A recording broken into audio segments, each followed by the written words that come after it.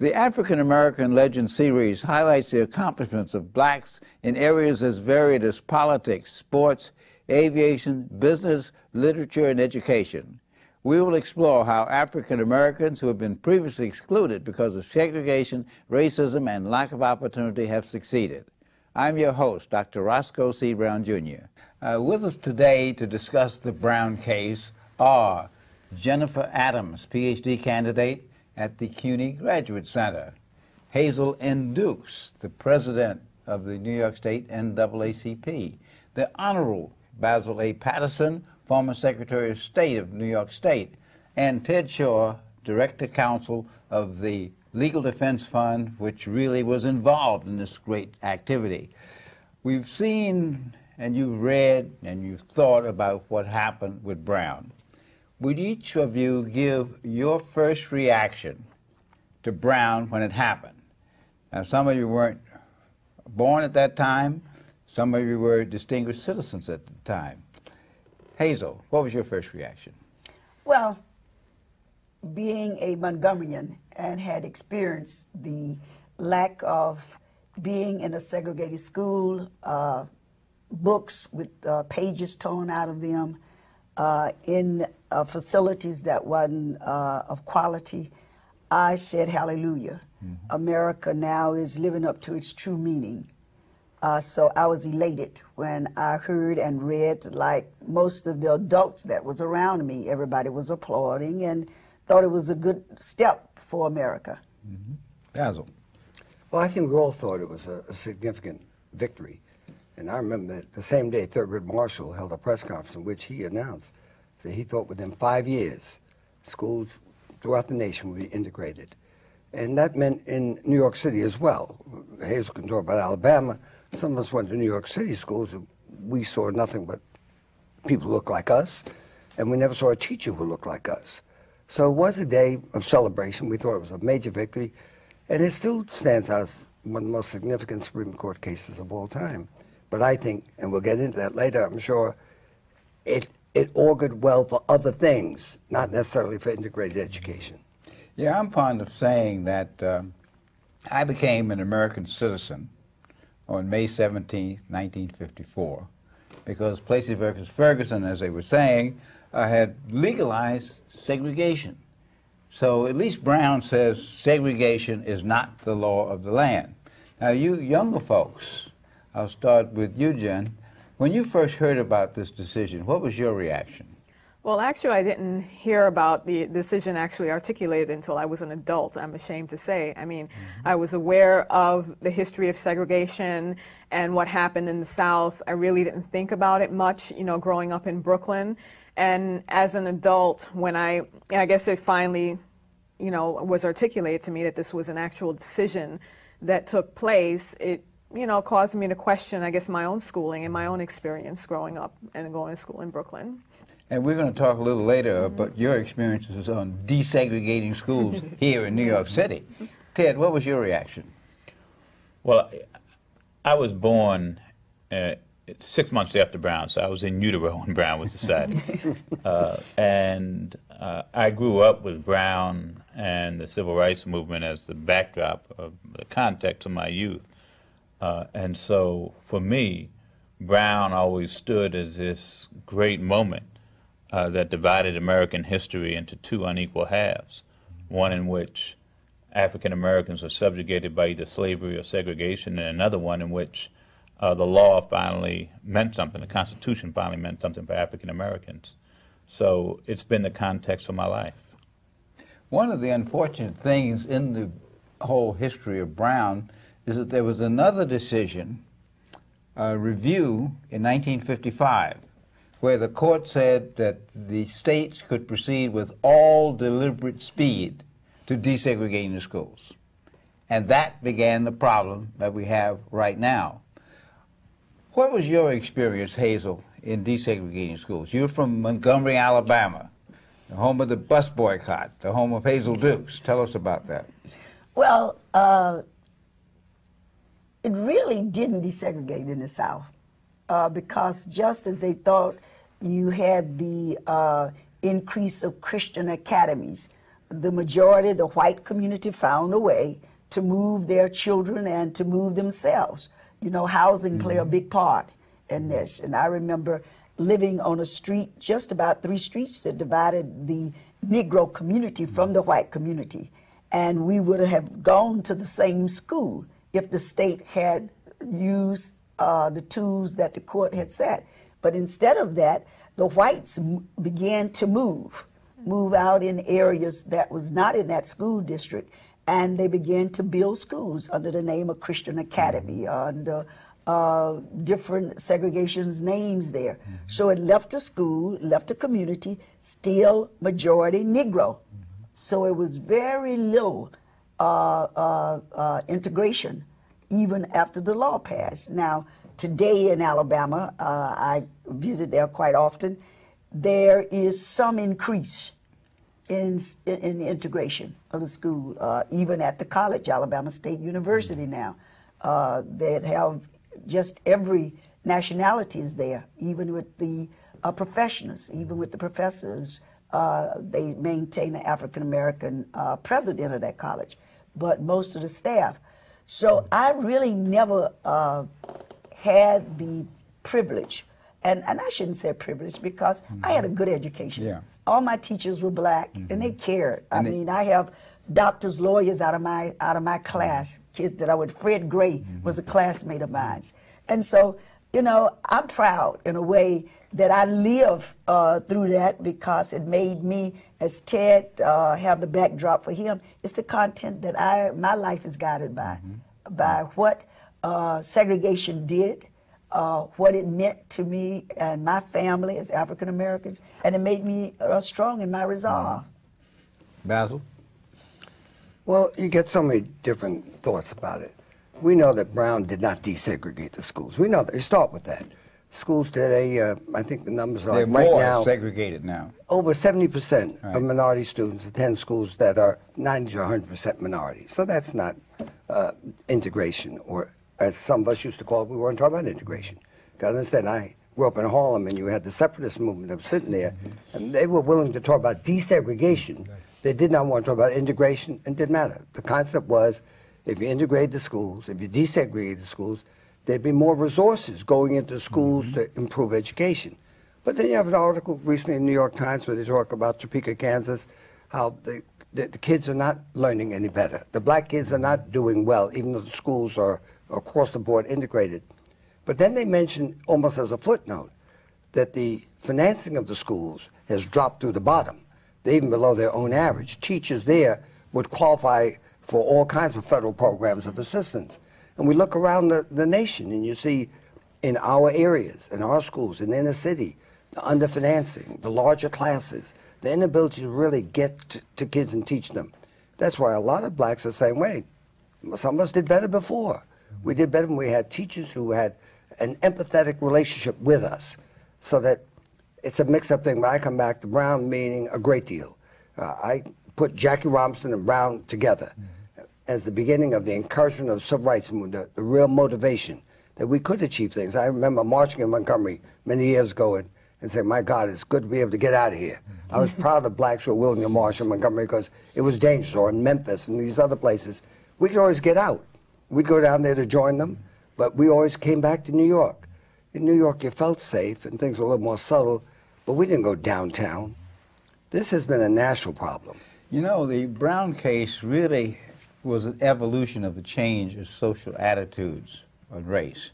As the audience knows, I was a Tuskegee Airman, the black pilots who broke the barriers of segregation to become outstanding pilots and heroes in the war. As a result of that, President Harry Truman desegregated the armed forces in 1948. Then Jackie Robinson came into baseball with Branch Rickey in 47 and 48. The climate was changing, and in the various books that have been written about the decision, it was pointed out that if the decision had been taken 3 years earlier, the courts would have upheld segregation. But because of the pressure and because of a new Chief Justice, Earl Warren... The death of Chief Justice Fred Vinson.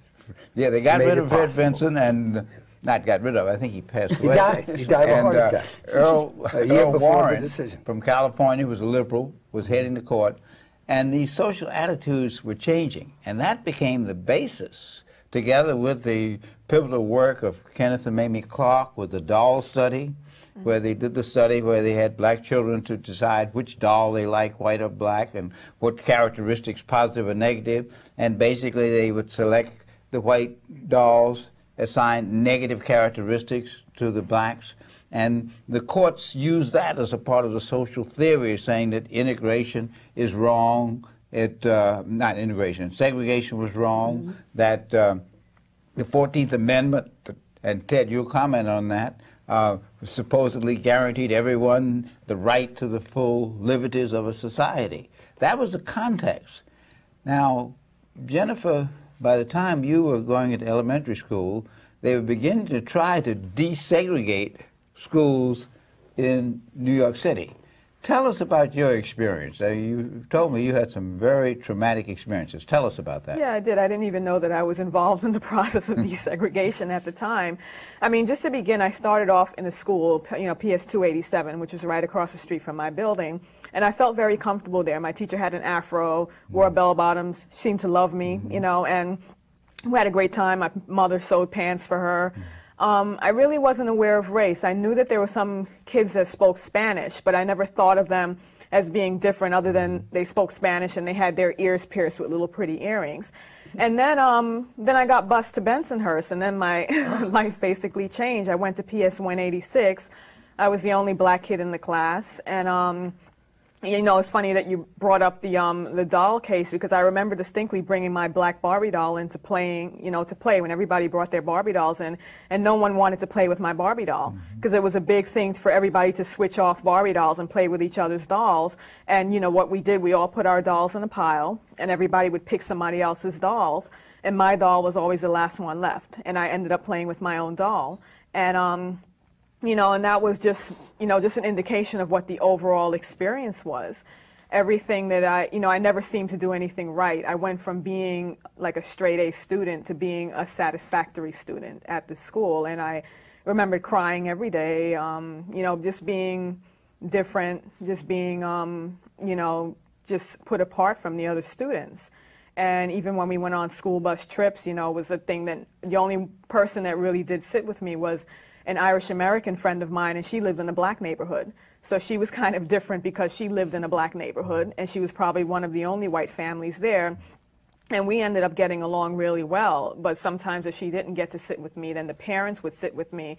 And I always felt like they were treating me as a charity case, when I never felt like I needed charity, because my parents, they worked and took care of me, and I went to school always well-dressed, my hair was combed, everything, but they always kind of took me as, this poor black child, within the context of all of the other kids. And I even remember one day, one of the students saying to me, "Jennifer, don't you wish you were white?" And this was just in the 2nd grade. And as an adult, I think about that, and I think, well, what made him think to ask me that question? And he must have saw the way that I was being treated by the teacher, by the other students, by people in the neighborhood, because the bus would drive through, we got eggs thrown at the bus, we got sticks beaten at the bus. And I remember they were these huge guys that lived in Bensonhurst, these huge, like, Italian-looking guys. And to me, they were big, grown adults, and they would beat the bus with hockey sticks. We got called the N-word every day. One of the buses actually got almost tipped over. I remember another very bad memory of my friend Antoinette, who was a 6th grader at the time. And for some reason, I don't remember what happened, but, she had to get dropped off at the train station. I think we were involved in an after-school program, so the bus didn't take us all the way home. And when she got off the bus, one of these big men kicked her in the stomach. And this is a 6th grader. And these guys were like, they were like these weightlifting, like Gold's Gym guys. And this is a small 6th grader. And he kicked her in the stomach. And Jennifer, as you describe this, I really hurt for you and all of those thousands and thousands of other black young people who went through that. It really relates to what you said, Basil, about the fact that they didn't really want to integrate the schools. They were desegregating the schools. And as children, it's folks like Jennifer, when she was a young girl, who experienced this. This is really very, very painful. And I think the public has to understand this, because as we celebrate Brown as this great opening the door of equality, remember, just like in any war, there are casualties. And some of the young people were casualties. Fortunately, you survived. You're a PhD candidate. You are a professional educator. But the fact is that so many didn't. And right now we're seeing the backlash of that in some of our communities, sort of the self-hating behavior. Now, Ted, tell us about your experiences with desegregation, and you can even go into some of your legal work where you tried to enforce desegregation. Well, I've been practicing law now for 25 years, and I started off with the Justice Department and Civil Rights Division under the Carter administration, when school desegregation was still being enforced in the South. That rapidly turned around when President Reagan was elected, and it became time for me to leave justice, and I joined the Legal Defense Fund in 1982 and headed up the education docket there. I litigated school desegregation cases all over the South and also in other areas of the country, including the beginning of the case in Yonkers, New York. I argued the last school desegregation case that the Supreme Court decided in 1995, Jenkins versus Missouri, which comes out of Kansas City. So a lot of my professional legal career was spent litigating school desegregation cases. The thing that most Americans don't really understand, I think, is that Brown really was about desegregation at its core. You know, there's a lot of confusion, and yes, we wanted quality education, but there is no constitutional right in this country to quality education. There isn't. Most people think that there is. There's no constitutional right to education that is recognized. That's why the Supreme Court in 1973 said in San Antonio versus Rodriguez that A, education is not a fundamental right, and B, it said that economic status is not a protected classification under the Constitution. In other words, the Constitution is silent when it comes to discrimination against poor people. So when we talk about property tax-based school funding schemes, like most states have, and they produce inequality because wealthy districts, you know, they do more for their children, and poor districts don't have as much. The federal Constitution doesn't say anything about that. You know, I think we need to revisit those issues. In the meantime, school desegregation was used as a way to leverage change and influence on districts that otherwise would not do anything about educational inequality. So, for example, very quickly, in Kansas City, Missouri, at the point that the school district became majority black in the mid-'60s, that was exactly the point at which the last tax levy and bond issue was passed, because the majority of the electorate remained white, even though the school district was majority black. And so you had black folks inheriting a district without the ability to fund it. So it's a much, much more complex issue than a lot of people think. It's just not about putting white kids and black kids together because there's something special about white kids that rubs off on black kids and imbues them with the ability to learn. That's not what it's about. There's been a certain amount of romanticism about the Brown case, and what I was going to ask you, Basil, you're very insightful about racial attitudes. Has the Brown case had any influence on changing racial attitudes in this country? Of course it has. Only a fool or a charlatan would say there hasn't been progress in that area.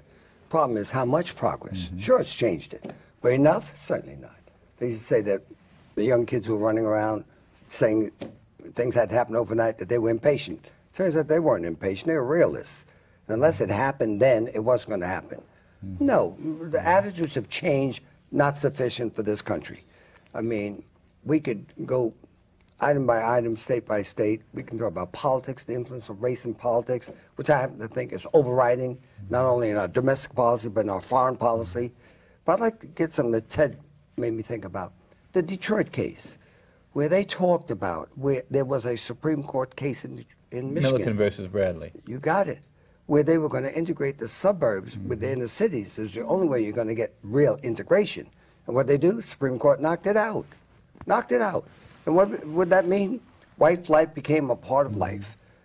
Those who could afford it moved further and further out. What they do, the tax burden increased for those who stayed. Had to pay more to maintain the roads, more to patrol the roads, more for pollution control, you name it. One other thing I'd like to mention. So we talk about attitudes and where we're going. We know we make progress.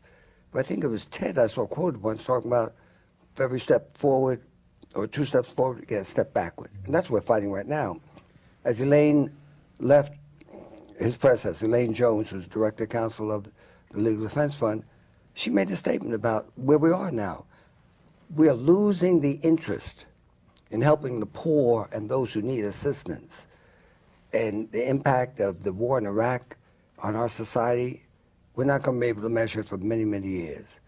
We worried about McCarthyism in the 50s. Take a look at what we've got now. We have neo-fascism right now. Well, the way in which our you said it, I operating. didn't say it. Okay. Now, I don't know why it's... Hazel, you and the New York State NAACP have done a wonderful job in terms of fighting battles for racial equality. What's your perception about how racial attitudes have changed since Brown? Well, I have to agree with Mr. Patterson. Ted mentioned Yonkers. Let's take Yonkers. We've had 5 cases in Yonkers, from school to fire to housing. I mean, national NAACP has put more money in Yonkers than I think they did in Mississippi. We're talking about up south now. They put more money. Ben Hooks, before he left, said, "What in the world is this Yonkers?" And you've seen what happened in the last 2 years. A African-American ran for mayor there, thought he had a good chance. He had been a superintendent of schools in that area. Just a myriad of things. And then look at Long Island, where Mr. Patterson and I spent a lot of our years out in Long Island. There was Hempstead. There was Roosevelt. Then there was over in the North Shore where I lived, the Roslyn.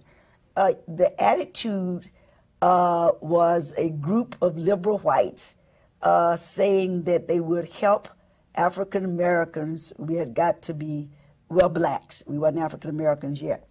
Where they was help blacks with their children in education. It was a small amount. I remember Chuck Williams, and lived in Roosevelt, and Burt Mitchell. So you had a educated group of blacks in that community. When they left and integrated into white communities, those communities became all poor with no tax base. The political end of it, there was Roosevelt was made an incorporated village. I mean, it's just been continuous. And is currently under state supervision. And the NAACP has been in Roosevelt for many years, or working there, and they've taken some steps forward, and now we are backwards. The school has gone backwards. Let me talk about out in Wyandanch. We spent years in Wyandanch. The late Dr. Eugene T. Reed, who was the president of NAACP, and Bill Booth under his tenure, spend a lot of time out there in those areas. And those areas today, the blacks who could make it out of poverty left those areas. And now those areas are poor again. The welfare rolls are high there. You have an increase of Hispanics moving into that community, so it's tension there. The political system out in Suffolk, there's not a African American in that county serving in any political. Nassau has done a little better. They have men and women on the county legislature there. But when you look at the years of Lincoln Lynch, CORE in that area, the 5 brands in that area, things did happen. But now, when you look at those same areas, the Hempstead, Mexican, the tax base is high, the school system is just a mess. You look at the areas where we've spent time, money, and energy, and at a point, at a peak in the late 60s and 70s, we had made some inroads. And we look at the late 80s and the late 90s and 2004, those areas are back to where they was during the time of when I read the history from Eugene Reed and Bill Booth and Donna Lee, which I look at every so often. And then let me go to Brooklyn. which is the Mecca, if you will. Let me Dr. Brown, may I transition. just add one thing? Ted Shore made a comment earlier about the federal Constitution does not provide for equality of education. But a matter that should concern all your viewers and everybody who lives in New York City right now is the Campaign for Fiscal Equity lawsuit brought against the state. Which is based on the state constitution, which That's says my a point. sound basic education. But the, Which was the governor interpreted- said, No, it wasn't the governor who said it. He applauded it. But the interpretation of sound basic education Safe grade. made by the judge who wrote the case, Supreme Court, we know Great. him, Leland DeGrasse.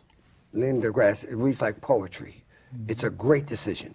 It is. But the appellate division then overruled him and said, a sound basic education, that's the equivalent of 8th or grade. 9th grade, because all you need is the ability, you only need to provide is the ability to said. vote. I don't know what age or education is to vote, and to serve on a jury. Well, we're talking about all kinds of technology. Now, you have to have some kind of a serious education to serve on a jury intelligently. But then the Court of Appeals overruled the appellate division. We now have a mandate that the state should provide money for the city. Now, everybody knows that New York City was given less money than it was supposed to get through the years.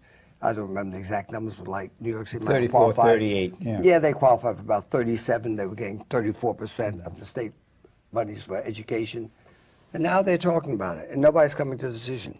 One estimate by one commissioner is that it's going to cost $5.5 to $9 billion. That's a great estimate. Man, I could make that estimate without having a study. And it's going to be money. It's not just desegregating schools.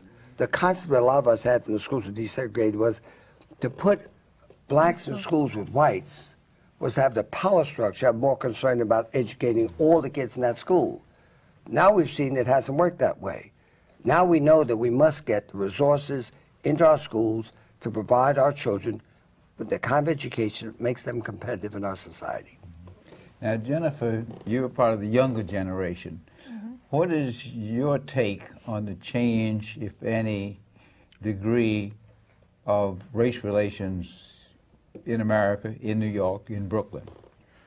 Well, in Brooklyn, I really don't see that there has been much change, I guess, for my school, because I think Brooklyn is very provincial. You have all of these very segregated neighborhoods, you know, people that live in a neighborhood according to ethnicity, you know, and there are many neighborhoods, you know, Bensonhurst has changed a little bit, that I think there have been more Russian and Asian immigrants that have moved in there, but the schools there still remain predominantly white with the Asian and Russian immigrants. And I've heard, like, you know, one time I had a colleague that was from Bensonhurst that worked in a school that I taught, and she would always comment about how horrible the Russian immigrants were. So there's that still attitude that's there in certain neighborhoods about people who are not like them, you know, that very, you know, closed-minded attitude about people who are considered others or outside. So I really don't think that it's changed much, and I even saw that in my tenure as a teacher in a large public high school in Brooklyn,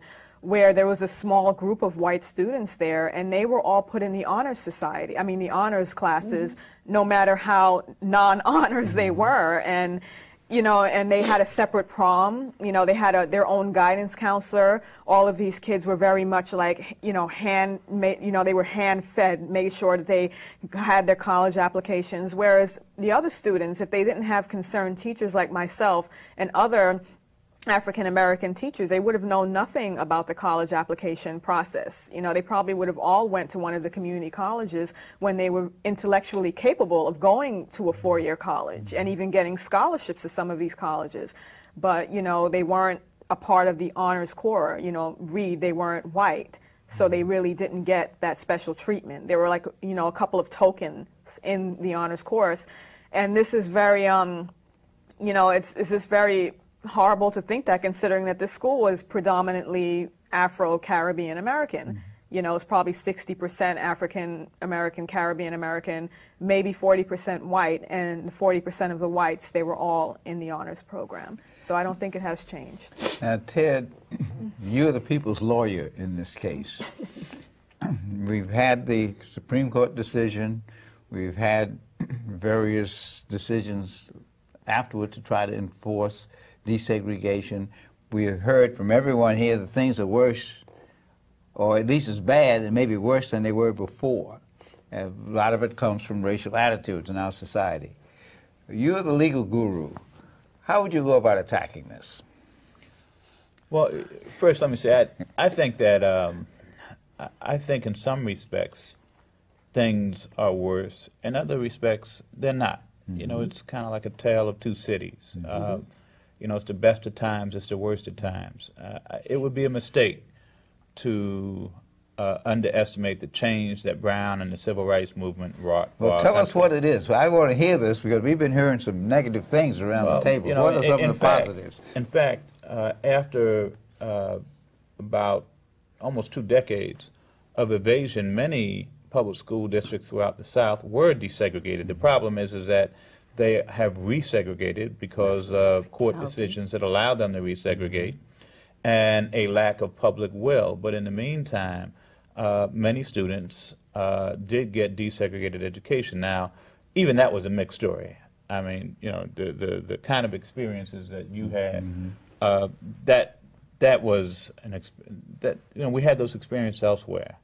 But look, we got more black folks. We have more black folks in positions that we can only dream of in 1954. We have 5 or 6 black CEOs of major Fortune 500 companies. We have blacks at every level of government, just about.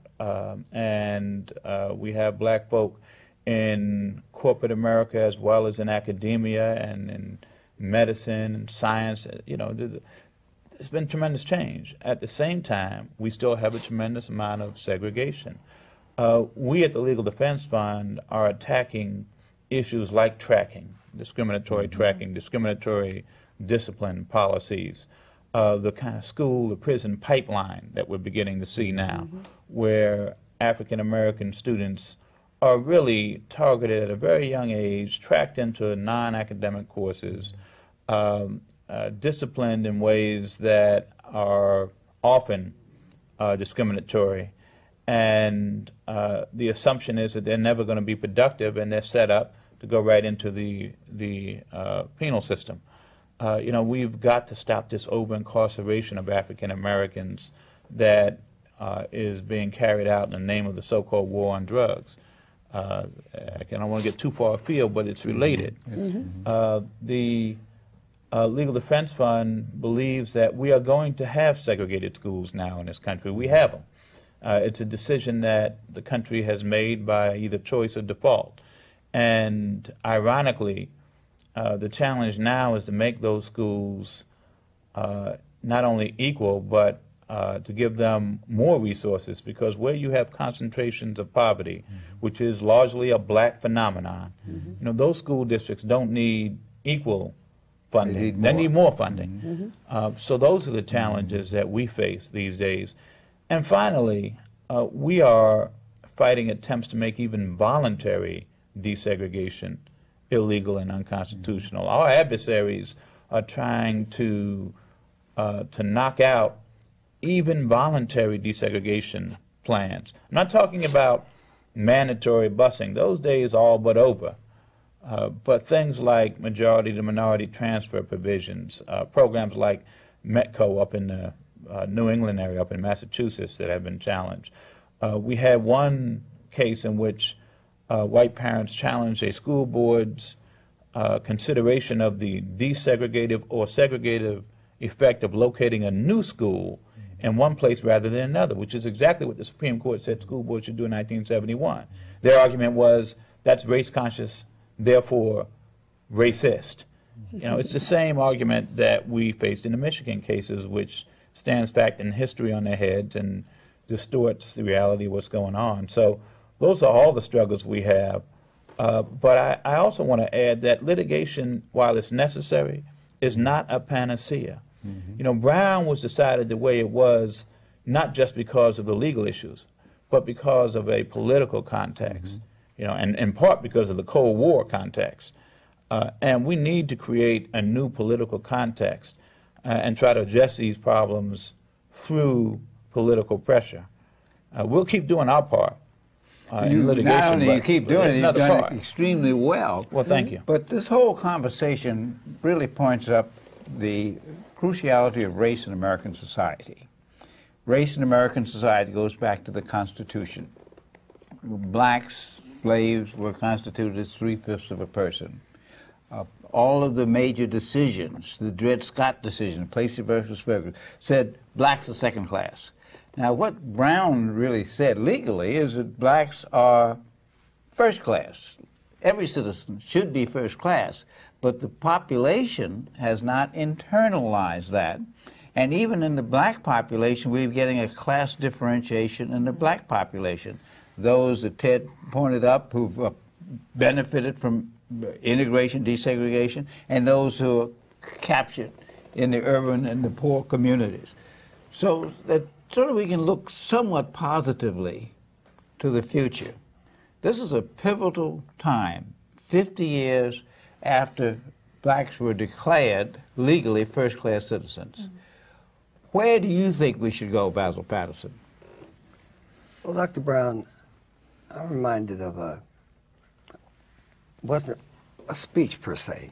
It was an impromptu comment, a series of comments made by a lawyer named Tom Todd, if I got his name right. I think he represented Jesse Jackson years ago in Chicago. At a conference in Washington, he got up in front of all the black congresspersons and said, you know, all the legislation we've ever gotten in this country that was progressive came as a result of almost upheaval and a pressure from the streets. And he went down every one of them, Civil Rights Act of 64, the Voting Rights Act of 65, the National Housing Act of 68. And then you have Derek Bell, who talks about the interest convergence, where white leadership yields when it's fearful of upheaval. I used to call it the politics of discomfiture. If we discomfort the white leadership, they're going to start yielding on some things. But I'm not as confident now as I was maybe 20 years ago. I do believe that street activity has great meaning. And by that I'm talking about people mobilizing, people being militant, people pressing hard. Because I think Ted earlier, when you were testing your sound system, was quoting Frederick Douglass. Douglass said, without struggle, there is no progress. Without demand, there's no yielding. And we do not have to believe and should not believe that those with the benefits are going to give them up voluntarily. Why should they? If we were sitting in their position, we wouldn't do it.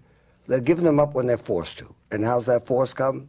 When people pressure them and explain the morality, the ethics, and the good sense in America of having a true democracy. We are spending time imposing a democracy or attempting to impose a democracy on a country by using force of arms. We don't have democracy here. Someone's going to jump up and yell, oh, we have democracy. How is it? I'll give you a quick illustration. How can you have an overwhelming majority of Republicans running the New York State Senate, an overwhelming majority of Democrats running the New York State Assembly in the same state, and the people are voting in the same places? I'll tell you, because the district is gerrymandered. That's the reason. They don't like the term, but that's what it is. So if we're going to talk about democracy, if we're going to talk about fair and equal treatment, we're going to have to earn it. We're going to earn it by fighting for it. And if there's any other way, I'd like to hear it. I've never seen it work. Now, Ted, you were involved in the affirmative action case in Michigan, where affirmative action was really affirmed by the Supreme Court by one vote. And many of the people who were supporting that were people in the corporations, feel that they needed a diverse workforce. People in the military feel they need a diverse workforce. Is this concept of diversity helping all of us to move ahead, a concept that we can embrace? Women, right, women. Well, first let me just point out something that was ironic, or perhaps not ironic, but the most powerful brief in that case was a brief filed on behalf of former military officials. It was authored by Virginia Seitz, whose father was Colin Seitz. He was a chancellery judge in the Delaware case that was part of the Brown cases, and he's the only judge, that was the only case in which the plaintiffs had won below and went up to the Supreme Court as appellees. So that's interesting as a historical backdrop. I think that the Michigan cases are significant because it signaled by a narrow margin the fact that the country does not want to go back to where it was before. Now, it was close, But I think when Justice O'Connor walked up to the precipice and looked over, and she understood what was at stake, when you forget about all of the legal complexities, she understood that if they ruled the other way, that meant access for black students and for Latino students, but particularly for black students, to these selective institutions was going to be almost shut down. And I think she did not want to turn around. Corporations understand what's at stake now. This country isn't going to have a majority in the middle of the 21st century. It's going to be a plurality, and we're almost there now. So we've got to find a way to include everybody, and that's what these struggles are all about. There's a difference between desegregation and integration and diversity is kind of the, that's the flavor of the day. And I support diversity, but it's not enough to talk about diversity because it's good for everybody. I think we have to continue to talk about the imperative that grows out of the history of white supremacy and the suppression of African Americans and the intergenerational effects on African Americans, because even winning Michigan is not going to do everything we need to do. It's not going to take us to where we need to go when we talk about these attacks on programs that are specifically for black folks. Scholarship programs, pipeline programs, et cetera, that are remedial programs. Not remedial in the sense that these folks aren't good enough, but in the sense of overcoming the history of exclusion. Diversity is nice, but it's not going to get you to where you need to go to protect those programs, and we still need to protect them. Jennifer, what's your take on the future? Well, I think that I think we're heading in the right direction now, but I do think, just to echo what some of, other folks have said on the panel already, it's a matter of, increasing funding in schools that need to have that increase in funding. I also think, I guess speaking from an educator's point of view, that a lot of the programs in general that have been taken out of the schools that do feed to the multiple intelligences of all students, but in particularly our students, the arts programs, the sports programs, I think a lot of those things need to come back into the schools. I think that as far as in New York City here, being aware of, the diversity of the student body and taking advantage of that, and not just using it as a multicultural curriculum, like an add-on, you're going to say, oh, well, the African Americans did this and the Chinese did that. Make it a true integrated curriculum that shows the all of the things that people have contributed to society, and especially in New York City here, this is a great place because everybody has contributed to making this city the great city that it was. So why not allow the schools to show that? Why not put money in that area so that the schools can really teach that to students, so that they, African American students or immigrant students don't feel like they're just here taking advantage or taking charity from somebody. It's interesting, when you were talking about your early experiences, you said you'd never heard of the Brown case decision per se until much later in your education career. That's a classic example. This Brown versus Board's 50th anniversary is an ideal time for teachers and communities to talk about this. But what this means is that you have to talk about race in America. Race in America is difficult to talk about. We can talk about race in America when we talk about jazz music. We can talk about race in America when we talk about athletics. We can talk race in America when we talk about the military workforce. But when it comes to talk about race in America and equal education opportunity, entrance into selective schools, entrance into professions, that becomes sort of a no-no. So what can you, Hazel Dukes, do to help our society talk more and realize more about race in America? I think just what you're doing today, educating people, but I go back to Mr. Patterson. I think our community has become too complacent. I think that we now must go back and take charge of ourselves, take charge of our communities. I have been a proponent that I didn't have the opportunity of freedom schools. One of my co-workers, James G., had a freedom school in Virginia. I don't believe that we will have freedom schools now, but I think our organizations, our religious institution should open up in the afternoon for tutoring for our children. I think that our educators retired should come back and support our young people. in this instance. We have several branches of NAACP is just doing that because that's been one of my mandates. But I believe that we got to get back to the old landmark. We got to go back to Albany. We got to be in the streets here in New York, saying loud and clear what is wrong and how we want to be accepted and treated like other groups are doing. And no one is going to give it to us. We're going to have to be persistent and take it. You and I share a lot of time with the new Board of Education, with the new Chancellor and the Mayor. And I think that we've done it well. But I think we got to come out of Tweed Building and come in front of Tweed Building, because nobody's really listening in Tweed Building. We go there for focus group and we are talked at or talked over. People think that whatever they say, we're to take it and believe it. The social promotion issue. I don't know any African American wants social promotion, but we want the resources. We don't want our children just to be left back, because that's the pipeline. The third grade is the pipeline to, you will look in the next few years and see those children who will be left behind in the third grade now will be going to Rikers or be going to the probation department. So I think we got to come out of the Tweed Building now. We've given people the courtesy, we give them the opportunity.